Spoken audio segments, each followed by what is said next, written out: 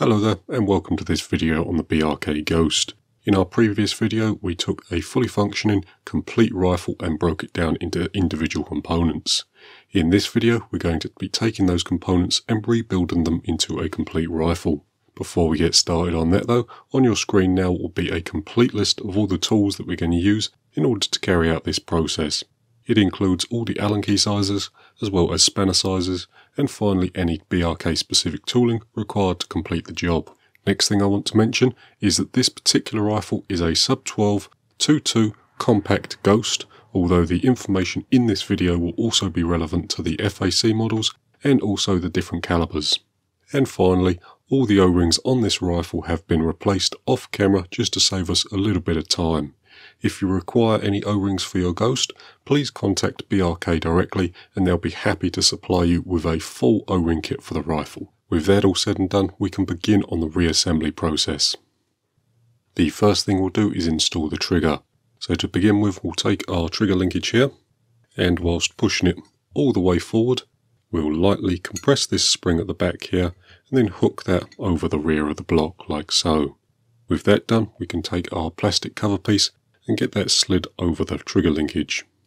It does have a small channel that it runs in, so just get that lined up and push it through. It should finish flush with the end of the block here. With that done, we can get the trigger blade installed. To begin with, we'll take our trigger assembly here and add the small spring and brass cup into this hole here, like so. With that installed, we can take our block, and whilst getting this hole in the side of the trigger assembly lined up with this hole in the block, we'll get those two pieces mated together, and then we'll add our trigger pin, so this piece here.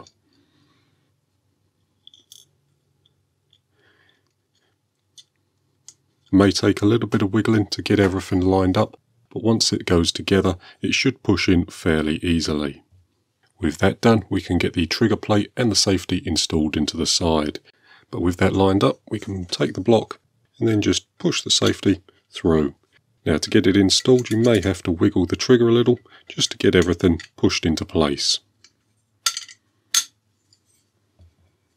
With that done, we can install the two securing screws and get those done up using a 2mm Allen key.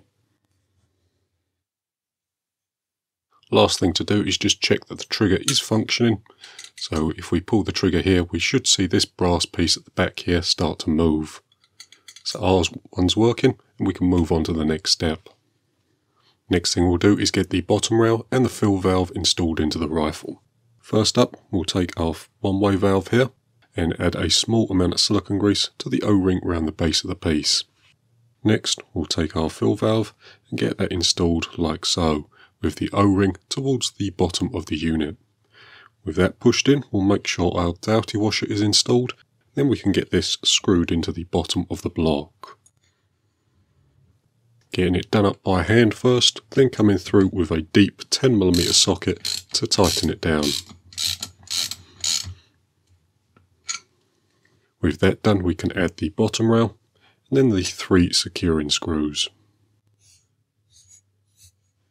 Tightening those down with a 3mm Allen key.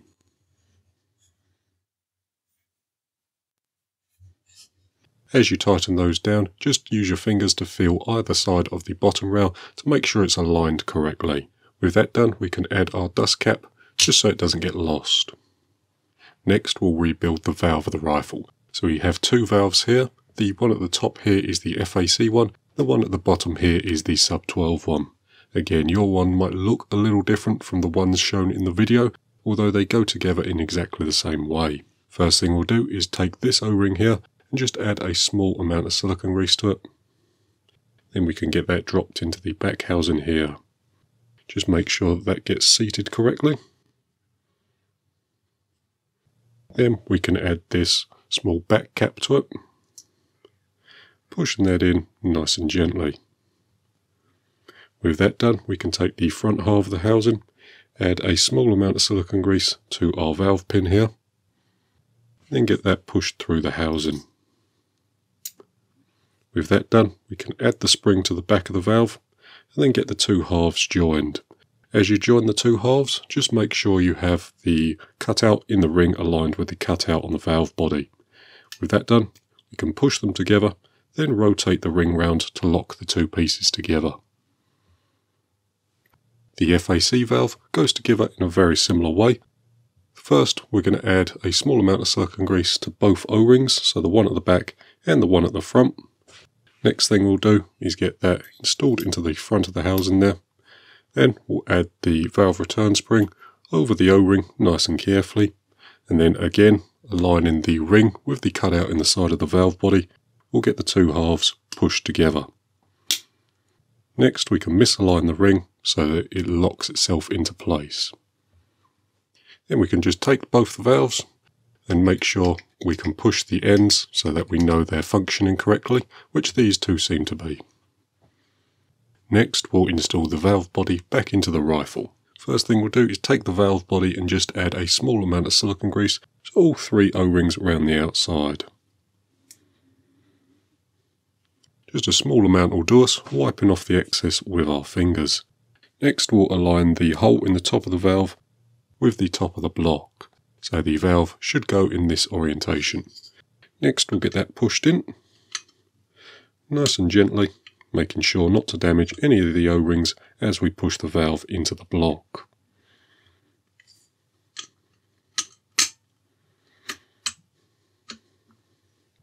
At this stage, what we can do is take a set of snap ring pliers, lightly grip either side of the valve and just gently rotate it until it falls into the cutouts in the block, like so. With that done, we can take our two O-rings, add a small amount of silicone grease to each of them, then install those over the valve. So we have one small one which seals against the valve body here, and then we have a larger one, this one here, which seals against the outside. Pushing them gently into place with an Allen key or something similar, then we can add the retention nut and do that up by hand. Once we've got it in as far as we can by hand, we'll bring back our valve removal tool and get the nut screwed in all the way. We can tighten that up using a 19mm spanner. And again, if you didn't have the valve removal tool, you could just use a set of snap ring pliers. Next thing we'll do is rebuild the regulator. First thing I want to show you is the regulator piston. So as you can see there, we have 8 Belleville washers on the regulator piston.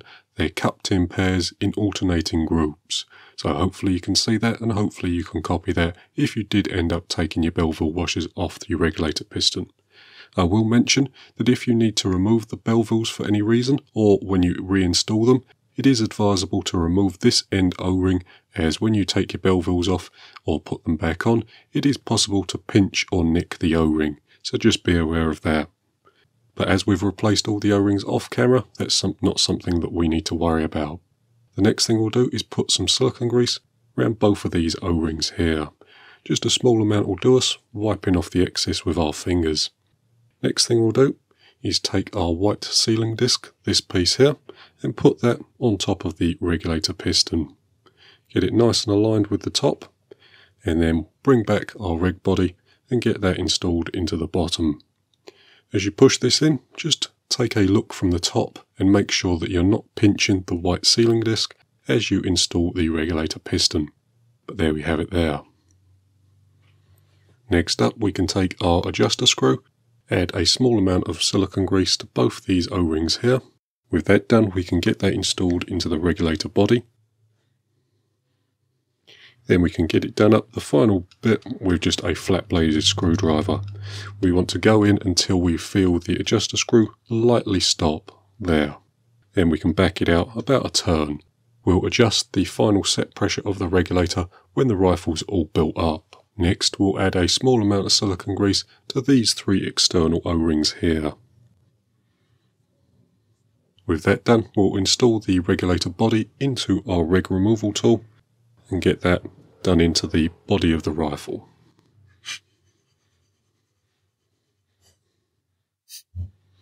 Next thing we can do is get the top rail, the cocking linkage and the cocking arm installed onto the rifle. First thing we need to do though is decide which side we want our cocking arm to be on. It can be installed on the left or the right hand side. Now I always prefer mine on the right hand side, so that's where I'm going to be installing it. So we take our cocking arm here, and we also take our cocking linkage, then insert the cocking arm into the right side of the assembly. Then from the other side we come through and install the screw into the second hole down, so this one here. Next we can use a flat bladed screwdriver to do that up nice and tightly. Next thing we'll do is get the cocking handle installed. To do that we're going to drop the bolt through the hole and then get the cocking handle tightened onto it.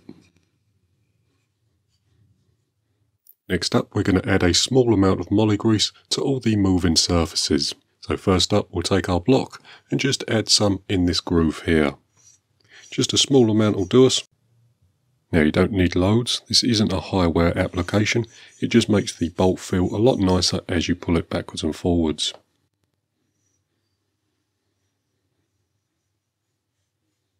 With that done, we'll take back the block and add our cocking linkage to it. Getting that dropped in to the groove there, just making sure everything lines up as you push it on. There it is there. The next thing we'll do is just add a little more moly grease to this hole here. Just a small amount will do us. Then we can add a little more to this top rail here. Next thing we'll do is take our bush, get that installed into that hole there, and then get the top rail installed over it.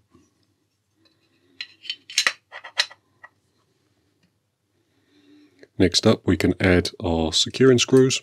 Now the two at the front and the two at the back of the block are M4 by 16, whereas the two in the middle are M4 by 20.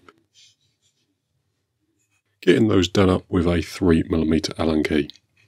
Now we're not going to be doing them up tight just yet, we're going to be getting them all started, then we'll tighten them up at a later date.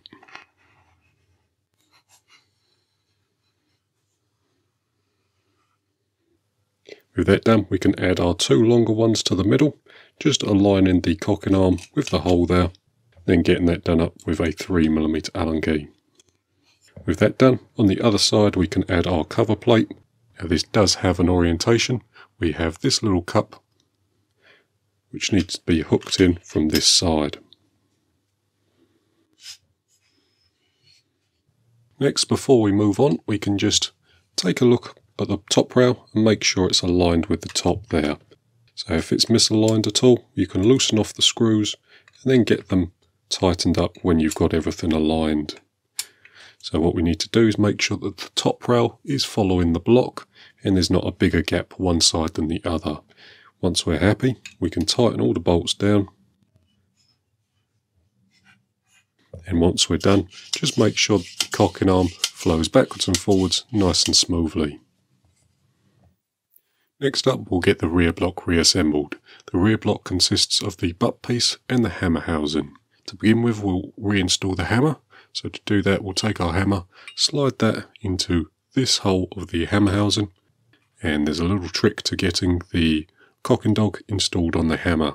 So the cocking dog is installed this way in the rifle, so with the two grub screws pointing towards the muzzle end of the barrel. We're going to hold that by the use of some pin nose pliers. Then I'm going to take my pinky and gently hold the hammer in position whilst we slide the cocking dog into the dovetail on the hammer, like so. Next thing we're going to do is push it all the way to the back. So we've pushed the cocking dog against the hammer all the way back. Then we're going to tighten the two securing grub screws using a 2mm Allen key. There we have it. Next thing we'll do is get this bush installed into the back. So this bush does have a small slot in the top of it, and this slot needs to be aligned with the top of the block. Like so. With that in, we can get the 3 securing screws installed. Now what I like to do with these is get all 3 started before doing any one up tight. And these can be tightened using a 2.5mm Allen key.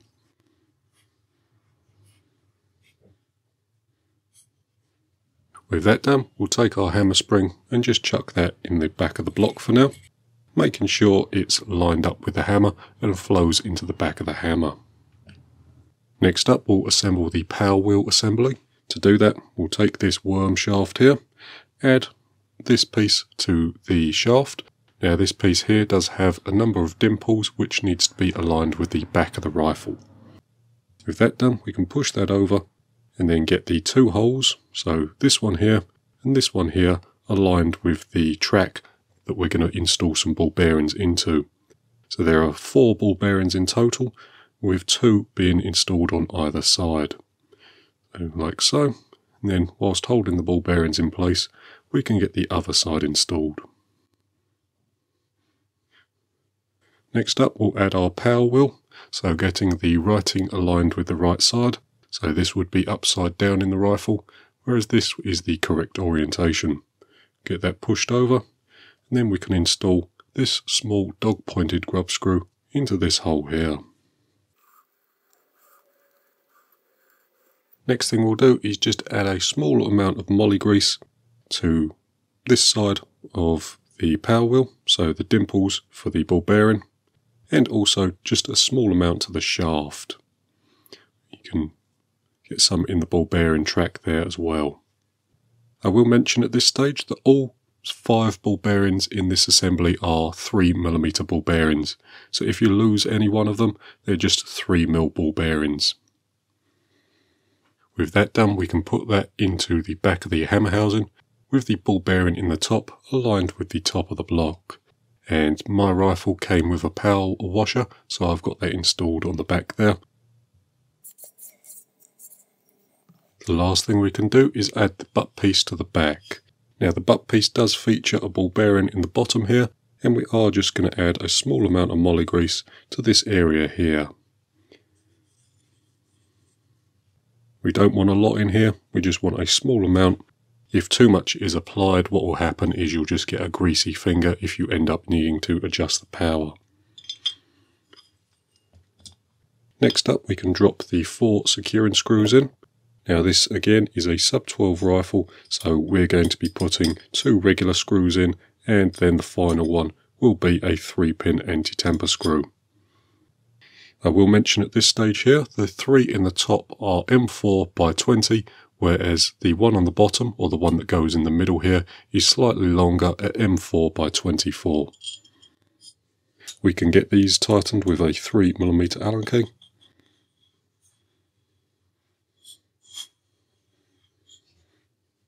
With the final bolt being tightened using our 3-pin tool.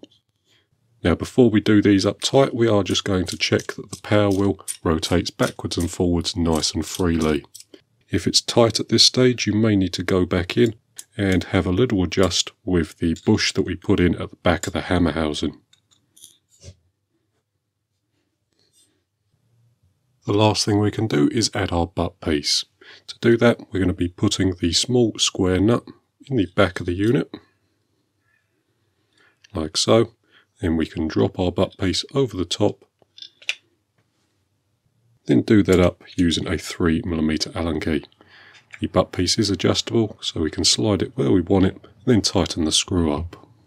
Next thing we'll do is get the rear block mated to the main block of the rifle. First thing we're going to do is take our small 2mm pin, this one here, and get that put through the brass section of the trigger. So just get that pushed into place, and keep a close eye on it so it doesn't get lost. Next thing we'll do is take this pin here and get that put through this hole here. Next thing we'll do is rock the block over on its side, making sure both the pin for the cocking dog and the pin for the trigger have stayed in place. Next we're going to take our rear block and slide that over the top rail. Next we can rock the block over and get this grub screw installed into the side of the block. This will just keep everything in place. With that done, we can install the 4 securing screws into the top rail.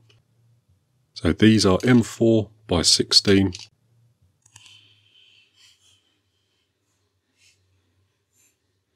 With all the screws installed but not tight, just make sure the cocking arm opens and closes without much resistance. Then we can go through and tighten the screws in pairs, and just keep checking the cocking arm to make sure it's not being pinched by anything. There we have it. If your cocking arm does start to get stiff, you can loosen the other sets of screws on the top rail, and with everything lined up, just move from back to front, tightening the screws one set at a time. Next we can take our trigger cassette, this piece here, and get that dropped into the bottom of the block. To get this installed, you may have to pull the trigger, give it a little wiggle in order for it to seat correctly. Once it's seated, we can take the 2 securing screws and get those installed in the side.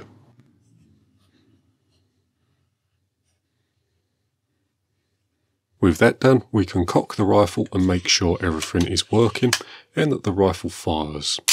So this one does, and it feels good. Next up, we're going to go ahead and install the rest of the pieces onto the block. So we have the top rail, the cheek piece, the gauges, and finally the grip. First thing we'll do is install the gauges.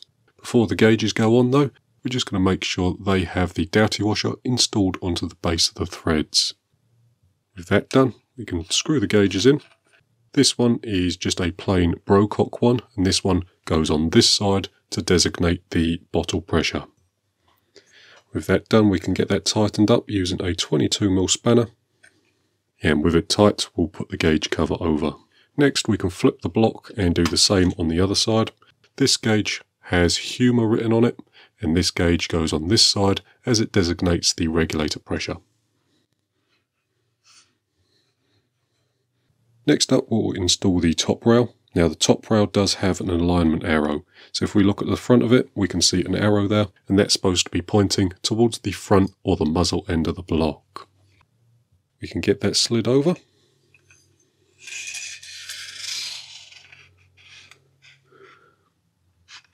And then getting it aligned where we need it to be. Once we're happy with the position, we can tighten down the 4 securing screws using a 3mm Allen key. Next we'll slide on the cheek piece. So to get the cheek piece on, we just need to slide it on from the back on our preferred side. When it's in position, we're going to be doing that up using a 2.5mm Allen key. With that done, the last thing we'll put back is the grip. So to begin with, we'll take our little spacer piece here and get that hooked into the block. It does have 2 round cutouts on the bottom, and they align with the 2 round cutouts in the block. Let's get that pushed over and then slid back. Next, we'll take our grip and drop that over the top there, then do the screw up using a 4mm Allen key.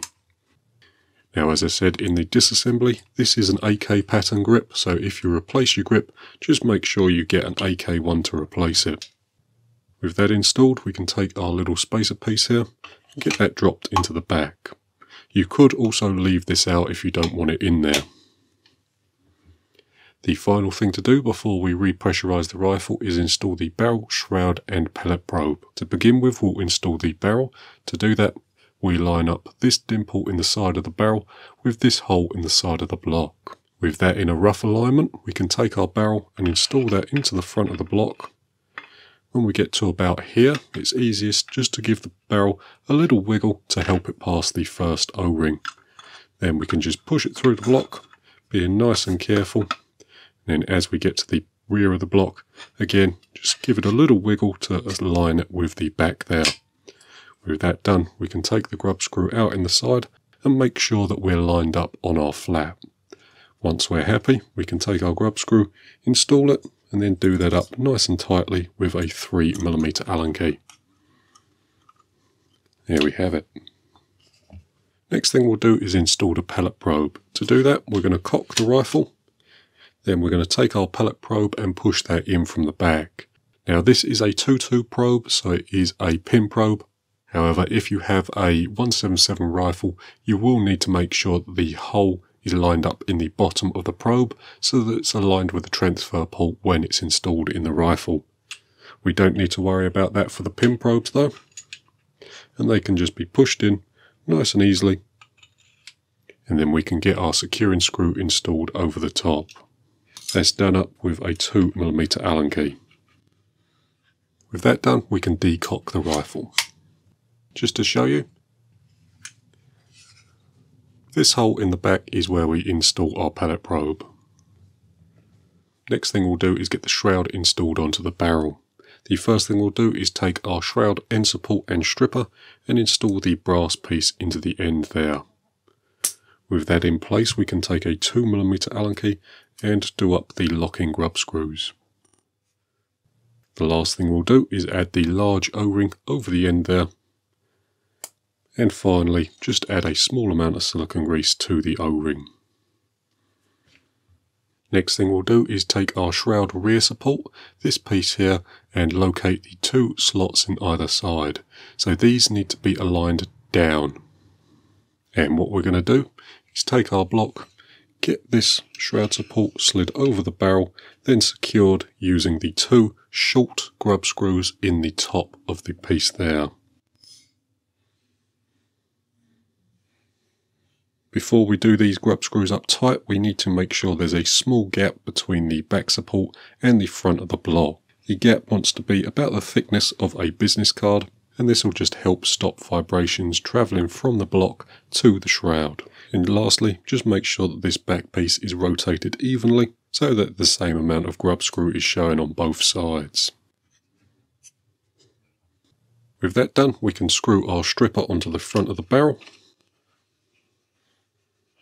Getting that done up about hand tight. Next thing we'll do is add our carbon fibre shroud.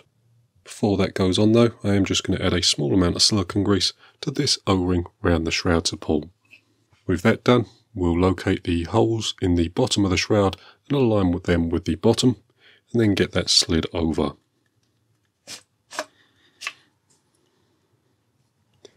Finally, we'll secure that using the 2 long grub screws, doing those up with a 2.5mm Allen key. The final thing for us to do is to add our bottle and repressurise the rifle. So to do that, we're just going to screw the bottle onto the bottle adapter. With that done, if we take a look on this side of the rifle, we can see we've got about 170 bar in the bottle, whereas on this side, our regulator is reading 0, so we need to reset our reg pressure. We do that by adjusting the reg adjuster screw in the front of the rifle there. So hopefully in the body there, you see an aluminium housing and a brass adjuster screw. We need to do this with the use of a flat-bladed screwdriver. To make adjusting the regulator a little easier, I've got myself a little ratchet with a flat-bladed screwdriver head installed in the end. To increase reg pressure, we need to turn the adjuster screw counterclockwise. Now I will mention that you cannot adjust this regulator down or clockwise whilst the rifle is pressurized. To adjust the regulator down, you need to fully depressurize the rifle, adjust the regulator down, then repressurize the rifle and fine adjust outwards. So to make that clear, you can adjust the regulator up under pressure, no problem. However, you cannot adjust it down under pressure. With that said, we can take our little tool and adjust the regulator pressure.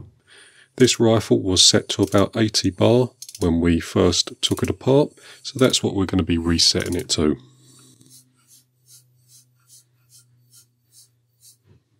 And there we have it. The rifle has been adjusted to just over 80 bar.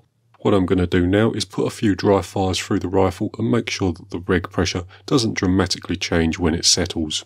And after about a dozen or so dry fires, the regulator has settled to bang on 80 bar, exactly where we wanted it.